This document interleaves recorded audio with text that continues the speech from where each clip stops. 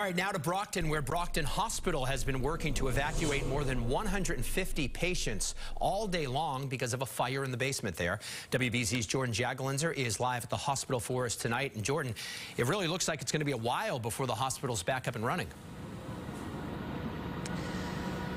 Definitely, David, but fire officials did just wrap up checking for any last hot spots as well as demobilizing Brockton Hospital here tonight. All patients were evacuated safely to surrounding hospitals. We were able to move all of our patients out of the hospital with 0 injuries and 0 deaths. A 10-alarm fire at Brockton Hospital forcing mass evacuations this afternoon. Worked here for 33 years and this is unprecedented. Officials say the fire started just after 7 this morning. When I got here, it was probably 7:15. There was one fire truck inside.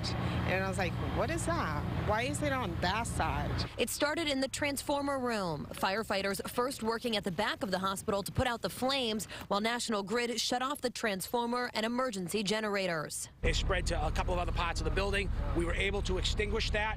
The next priority, the patients inside. Brockton Fire Chief Brian Nardelli saying the multiple alarm fire was necessary to bring in mutual aid, evacuating 160 patients. We have fire apparatus as far north as Brookline and as far as down as the Cape.